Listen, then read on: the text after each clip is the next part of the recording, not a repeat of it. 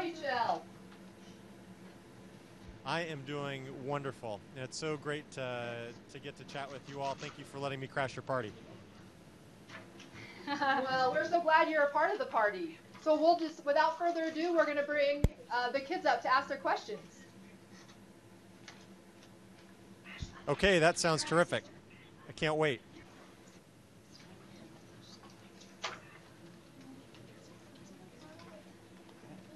Hi, I'm Ashlyn Phillips. My question is, how do you prepare for home-style living and zero gravity like that, especially emergencies? That's a great question, Ashlyn.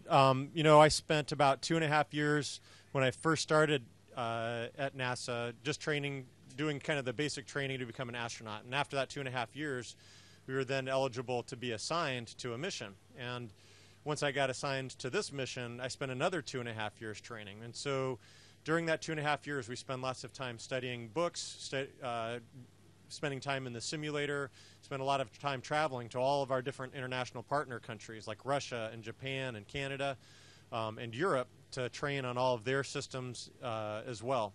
And so that's really kind of how we train for the mission. For emergencies, it's the same thing. We spend a lot of time preparing for emergencies so that if they happen, that we will be prepared and we know how to respond.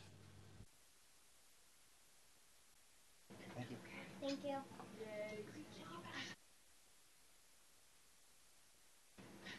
Hello, my name is Adam Barrington. I saw pictures of you eating space lettuce. How did it taste? And what else are you growing? Thanks, Adam. It's great to talk to you. That's a great question. That was a lot of fun getting to grow that lettuce because not only were we growing food that we could actually eat up here, but I think just the act of having of nurturing and providing water to these plants every day was kind of psychologically beneficial. It was something that was a lot of fun for me to do, to check on the plants every day and to see how they were doing. The lettuce actually tasted really good. I like salad, but it was really fun to eat fresh lettuce up here that we had grown ourselves. And right now, unfortunately, we're not growing anything else, but I'm looking forward to maybe getting to grow some lettuce again towards the end of my mission. Actually, what I'd really like to grow is a cheeseburger. You can teach them how to do that. Thank you. Hi, my name is Gigi. I was wondering if the food tastes different in space. Gigi, that's a really great question. You know, a lot of people think, well, when we get into space, because there's no gravity, a lot of the fluid that is in our legs kind of shifts up into our chest and into our head, and some people thought that might change the way we perceive taste a little bit. I can tell you that things taste fairly similar to me up here, but I like spicy foods because a lot of the food that we have up here, they tried to make it very healthy, and so that meant taking a lot of the salt out of it, which also decreased the flavor a little bit. So I use a lot of condiments, spices, hot sauce, that sort of thing to make the food taste good. Because of that fluid shift, we say because the blood kind of shifts up into our chest and into our head, it tends to cause our nose to clog up a little bit, to feel congested, a little bit like you have a cold. And so you don't smell, you can't smell things quite as well. And I think that, you know, smell plays a large part in the sense of taste. And because we can't smell things as well, I think that also changes taste just a little bit. Thanks, Gigi. All right. Anna, are you ready? There's your question, honey. Hi, I'm Anna Masiello, and I was wondering if when you sleep, do you float or tie yourself down, and how do you know when it's morning or night? Great question. So it kind of depends on the person and how they like to sleep. So we have sleeping bags in our crew quarters, and I brought mine out here to show you.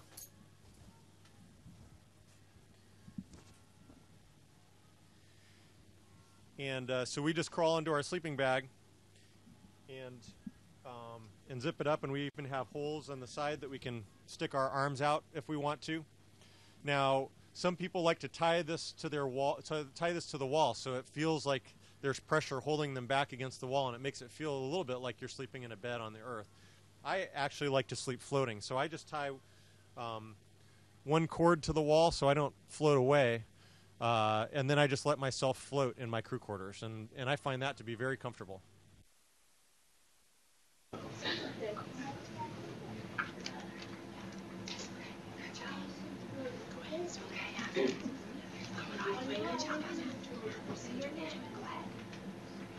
Hi, my name is Abigail Megan. Where does the space station go? Please don't go on Jupiter and Neptune. They are made of gas, and you'll sink.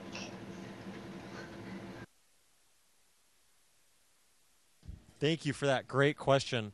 You're absolutely right. Neptune and Jupiter are gaseous planets, and there's not a whole lot that we would be able to walk around and explore on down there. The International Space Station is actually flying about 220, 230 miles above the Earth, and we're constantly orbiting the Earth. And so it's a beautiful, beautiful view. And I actually just closed the hatch down here because the light was coming through. But we can look through the windows and look down and see the beautiful Earth going by. And you all can go outside and actually watch the space station fly over. We look like a really bright star flying across the sky quickly. Thank you. Thank you. Thank you, Abby. Okay, Ben. Okay. Can you say your name? Say I'm Ethan Phillips. I'm Ethan Place. Say it louder. I'm Ethan Place. Okay. And now ask your questions, Astronaut Chow.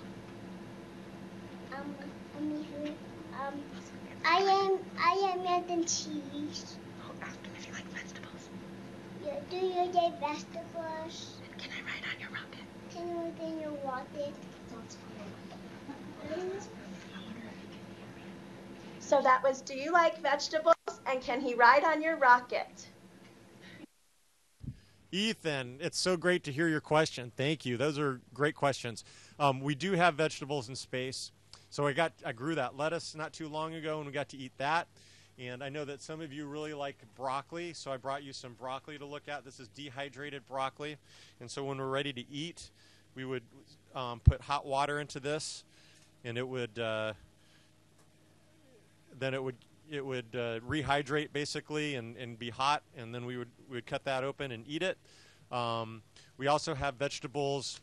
Your parents will recognize this. We have vegetables in packages like this, and we just stick that into a food warmer. And this is green beans and potatoes. And then when we're really lucky, when we have friends coming up to visit us or we have our cargo vehicles, we can get fresh vegetables like onions and garlic are really good. Thank you for that. Oh, and you, if I could do it, I would love for you to ride in that rocket. That is a really fun, it's a really fun ride. And so if you want to ride in a rocket someday, you got to study really hard and work real hard, study math or science, and you'll get to ride in your own rocket someday. Very good. He's got it. All right, Ben. Hi, my name is Ben Goodman, and my question was, what's the coolest thing you've seen out your window? Hey Ben, thank you so much for that question. You know, there's so many cool things to see when we're looking out the window, and actually I'd like to show you take a peek out the window here really quick. The coolest thing that I've seen though is the aurora, and so I only got to see the aurora once when I was on Earth, and that was actually while we were flying in a plane, and I looked out the window and can see just like a little green streak. But up here we get to see the aurora looking down, and it's just beautiful. It's like neon green and purple, and it was slithering like a snake over the atmosphere. It was absolutely beautiful. But real quick, let me see if I can just show you what we're flying over outside the window here, so that you guys can see what it looks like outside. Hold on.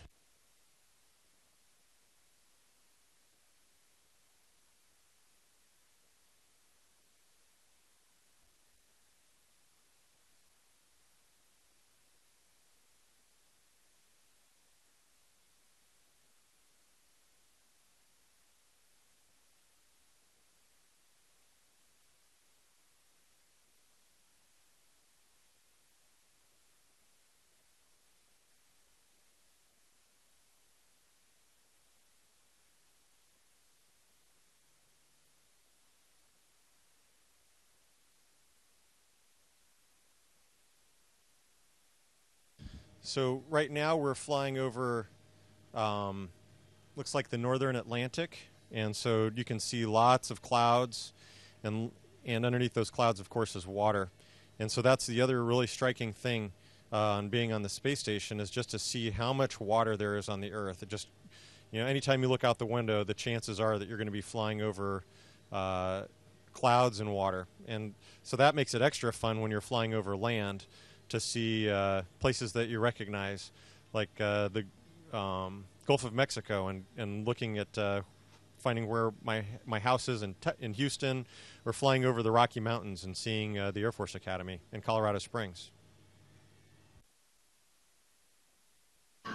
Thank Hey, you. Joe, this is Tara. That was a wicked awesome photo capture you had of our Spirit mission.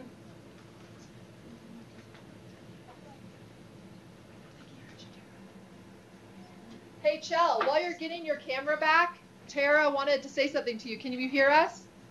He doesn't have his microphone. He doesn't know his mic. Oh, I that can was hear why. you. Yep, I sure can.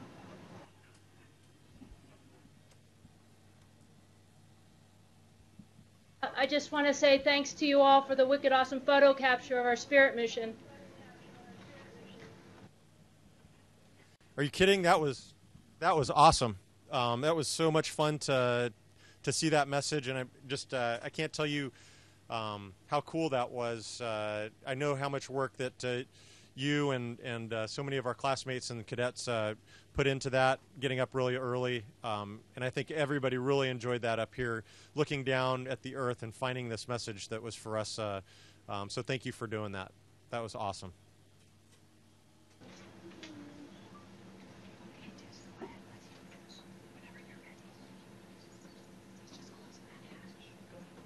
Hi, Kjell.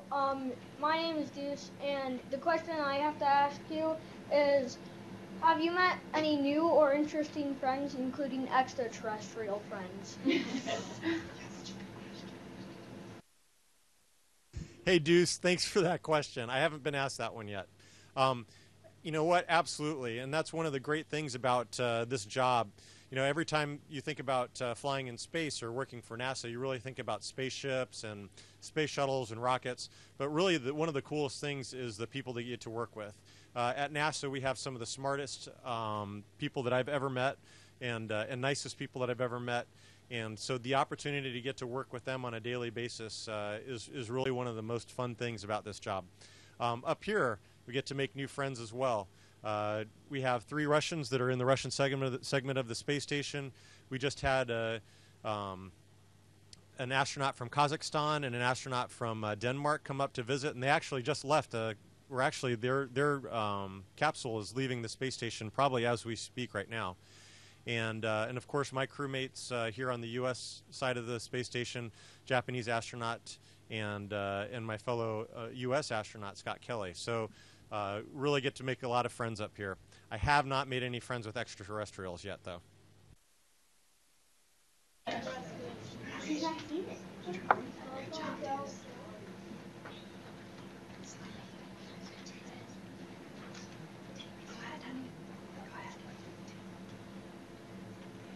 Hi, Kjell. My name's Shannon Bloom.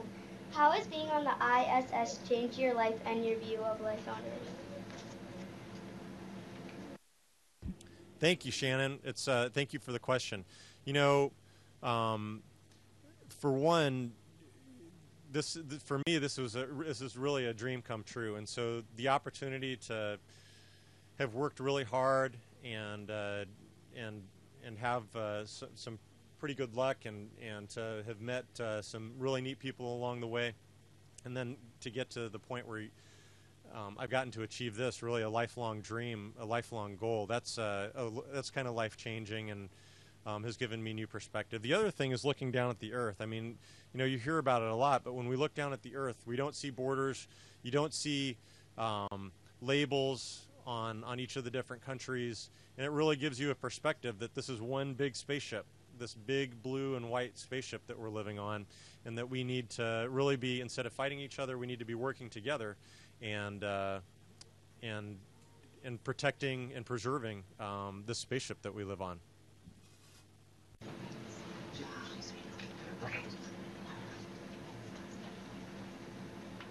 There goes Scott.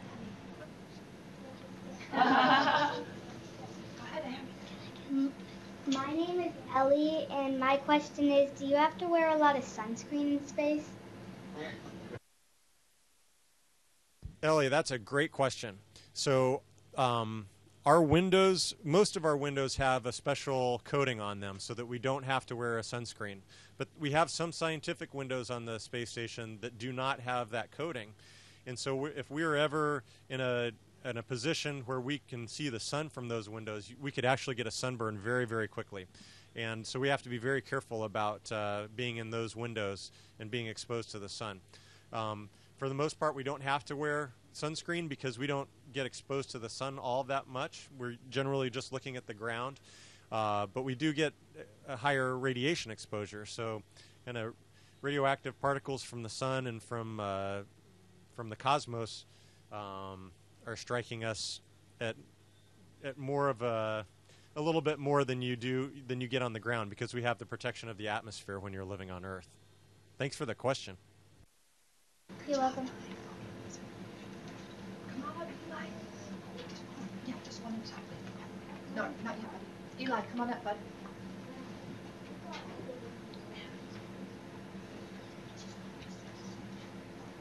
Okay, it's good. Right here. Hi, my name is Eli McClinhan, and what is the biggest difference in growing plants in space versus Earth, gravity, water, light, and soil?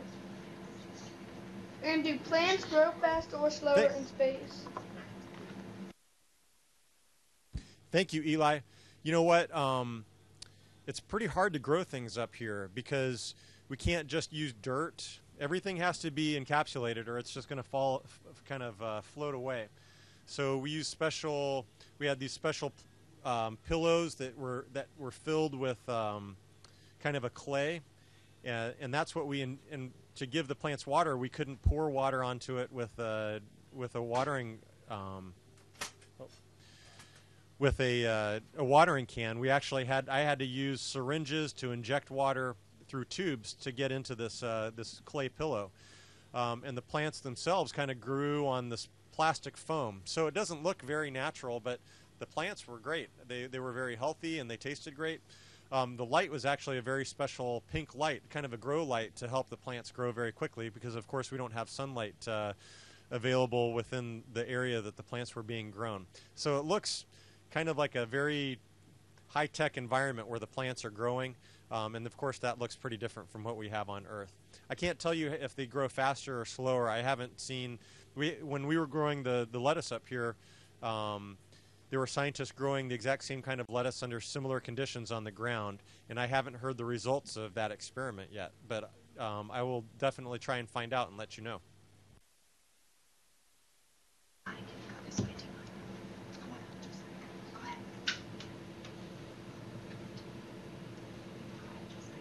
Hi, my name's Josiah. I wanted to ask, where do you see the U.S. space program within the next decade? Do you think we'll be going to the moon more or going to Mars?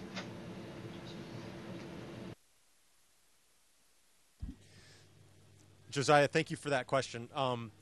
So over the next decade, I think it's going to be very exciting. So we have commercial companies like SpaceX and Boeing that are building vehicles to fly astronauts to and from the space station. And we have other private companies like Virgin Galactic that are going to provide suborbital space flights for commercial paying customers. So that's a whole new area of space flight. And that may be the way that maybe my kids or some of you there today will fly into space. I think for NASA, we're still very interested in deep space exploration, and our ultimate goal is to get to Mars. And so what we're doing here on the space station today is really trying to figure out all the things that we need to figure out in order to be successful at that long duration space flight to Mars, to be able to recycle water, to clean our atmosphere, to provide food for ourselves, to protect ourselves from radiation. That's a big part of what Scott Kelly is doing with this one-year mission. Scott Kelly and Mikhail Kornienko. This one-year mission is really to look at some of those things that we need to do to be successful in getting to Mars.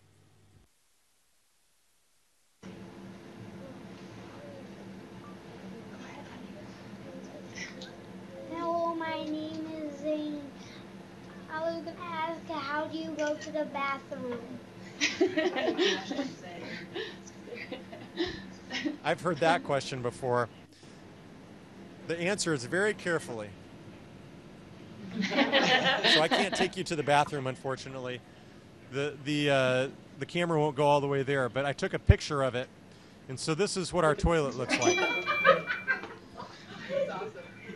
So here, that's where we sit, and then there's a vacuum hose right here. So we use the vacuum hose for number 1, and that toilet, we flip the lid up, and that's where number 2 goes. Good question, Zane. Thank you.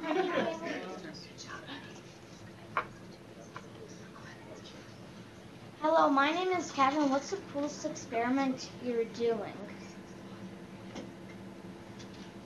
The coolest experiment that I'm working on right now, and we have over 240 experiments that I'll be participating over the course of my 5-month mission here.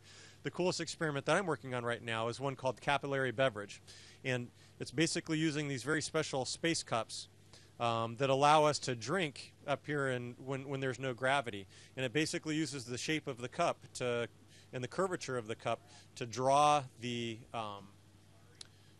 fluid towards your mouth. And so for me, I really like drinking coffee in those because I can smell the coffee while I'm drinking it. And like I said before, I think that smell is a big part of taste. So that's my favorite experiment. And it's not just about drinking fluids up here, because the results of this experiment can be used to maybe develop new rocket fuel tanks so that they don't have to use fuel pumps to move the fluid or fuel along. They can actually just use the shape of the fuel tank itself to push the fuel where it needs to go. Thank you very much. Thank you for that question.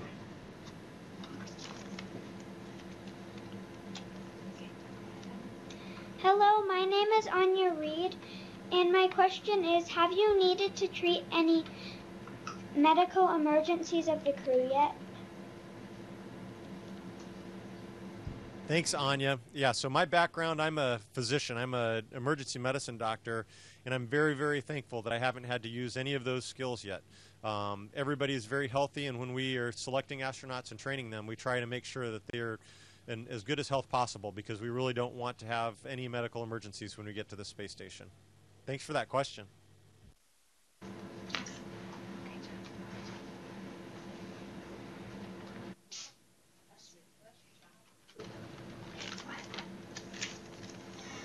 My name is Jackson Singleton. I am 9 years old.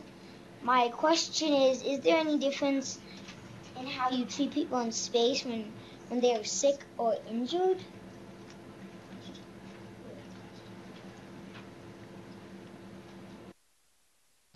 That's a great question. For the most part, there aren't a lot of differences, but there are some very, the absence of gravity provides some different changes to our body that we need to be aware of. And then when we're doing things like CPR, you use gravity to do CPR. And so here we might put our feet, we actually have our medical treatment bed right here. I don't know if you can see this. And so if I were to do CPR on somebody in space, I'd probably flip upside down and push with my legs. And I read your question about bleeding in space, and instead of falling down to the floor, if you were bleeding, it would just kind of create a little bubble of blood on your skin. You treat it the same way, and that's apply direct pressure or put a good bandage on there. So that type of treatment stays the same. That's a great question. Thank you.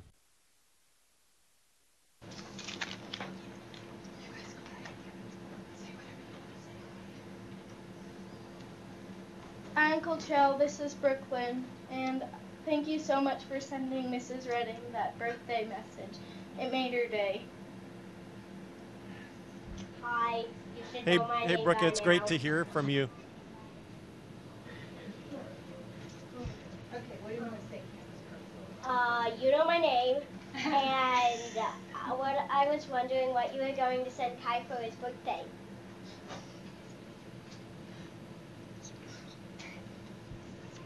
And can you repeat that question? Did Sorry. you hear?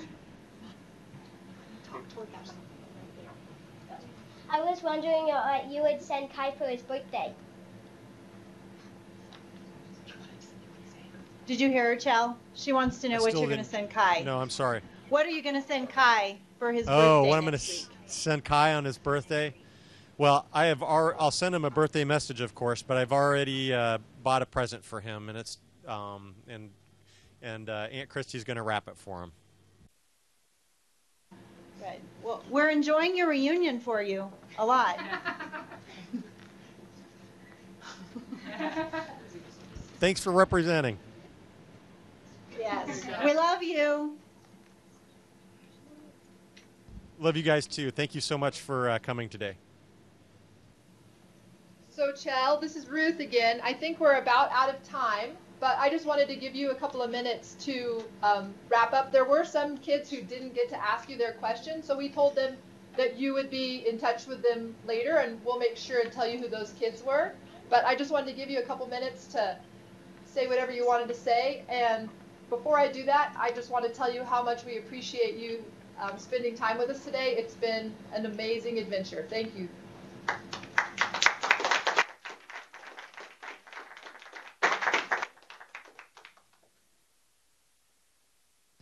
Thanks, Ruth. I know we're running out of time, and for those kids that didn't get to send up a message, I will have your answers, and I will get those answers to you, so don't worry.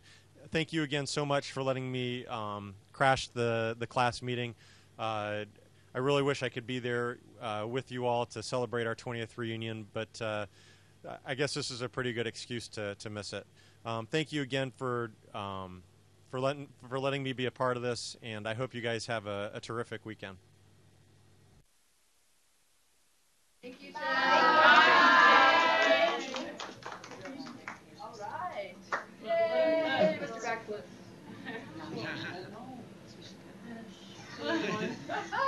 You could go on forever. So cool. Bye, Kjell. Thank you.